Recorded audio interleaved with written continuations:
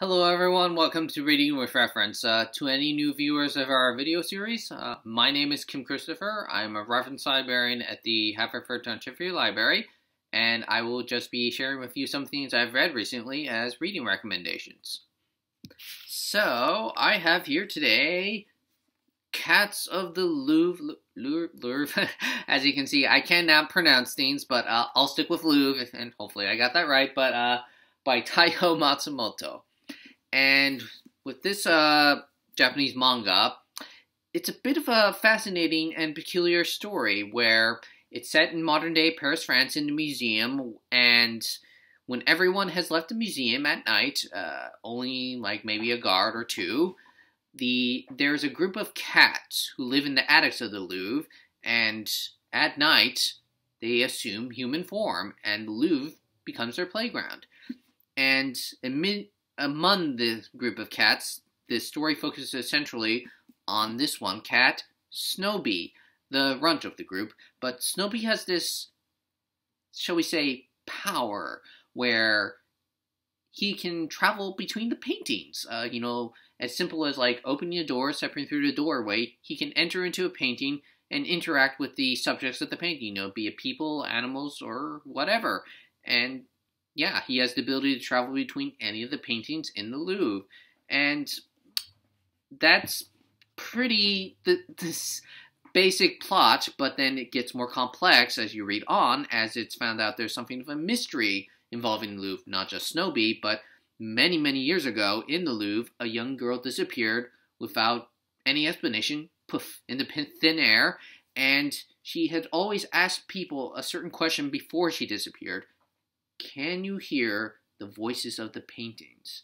Which is a direct reference to Snowbee's ability to travel between these paintings, and so begins something of a journey of Snowbee to discover what happened to this little girl who, in some ways, knew beforehand about Snowbee's ability to travel between the paintings and may have some sort of link to him in some manner or form.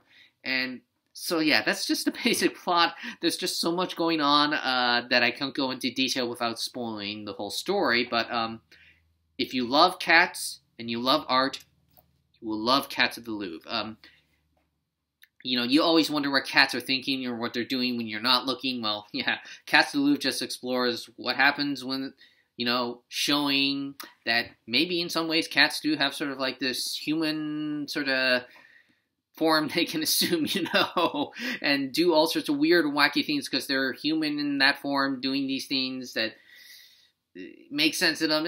Yeah, just cats at their best in this book. And then also, in terms of art, if you love art, Matsumoto, the art is all done in his own style, just this sort of simplistic black and white manga style, but, well, not simplistic, but, in any case, it's done in his own art, the way he does art, and yet, whenever he does references to classic art, he takes extreme detail in recreating all the paintings of all the history in human history, and it's just absolutely gorgeous, stunning what he does with the artwork here. It is absolutely hard to describe in words just how beautiful this artwork in this manga is. And so I highly recommend Cats of the Louvre if you love just beautiful artwork and are a fan of art history and you're a cat lover. So yeah, it has everything you love about those aspects in here. And then, finally here, in the short time I have here, I have the graphic novel The Wizard's Tale by Kurt Busiek and David Wenzel. And this is just a really lighthearted, humorous fantasy story that involves the character of Bafflerog, this evil wizard, and his, shall we say, familiar toad, Grumport. Well, and the term evil wizard is used very loosely in this story, as Bafflerog is a failure. Any attempt he does to, bring calamity and disorder upon the lands and people always results in happiness and good fortune. And Baltharog, he's conflicted. You know, he wants to live up to the family name. He's descendant of a long line of infamous evil wizards, and yet at the same time, he'd prefer just, you know, go back to his castle, sit back in his chair, and, you know, live in peace.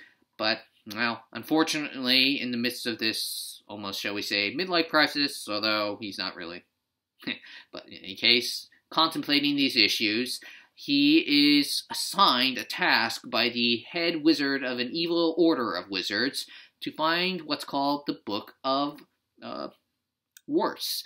And the book is a spell book of magic that would allow evil to reign supreme eternally. And Baltharog, he's not really into it, you know, he wants to do it for the prestige, you know, to prove that he can be an evil wizard, but at the same time, he'd still just be kicking it back, taking it easy.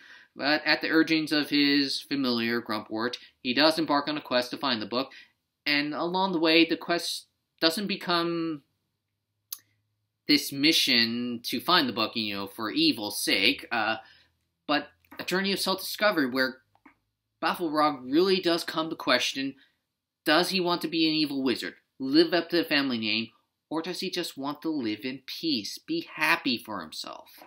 And so, yeah, Wizard's Tale, wonderfully funny story about Baltharog just trying to, you know, be an evil wizard, failing, and all his, you know, lamentations of, oh, I'm such a failure, oh, I want to go back home and live in peace, you know, all those things. It's really humorous, but I would recommend it just because of the artwork by David Wenzel, which just moves this story along. Wenzel, he's done so much work over time. He's done work in DC, Marvel, other publications, but he's well known for having done the artwork to the Hobbit comics, the illustrations. And in every page, every single panel, even when the characters are just talking, you see the dedication to detail that he has. It might be of a stretch to say this, but I would say that this is his greatest work, where he's not bound by Tolkien's work. He's just doing it in his own style, and all the colors, expressions of characters, it's wonderful, and it just moves the story along, and you're just hooked until the very end to see just what happens to Baltharog, and yeah, absolutely beautiful story, artwork. It all makes a great read, and very short read, unfortunately. Wish I had more of it, but can't have everything. But yeah, I highly recommend this as a read if you're looking for something that has a really lighthearted, heartwarming fantasy story with top-notch, excellent artwork to it. And, well, that is all I have in terms of reading recommendations. Only a couple of things today, maybe more next week. But until we see each other again, then, please know the library is open. The hours are Monday through Wednesday, 10 to 6. Monday, Wednesday, 10 to 8. Thursday, 10 to 6. And Friday, Saturday, 10 to 5.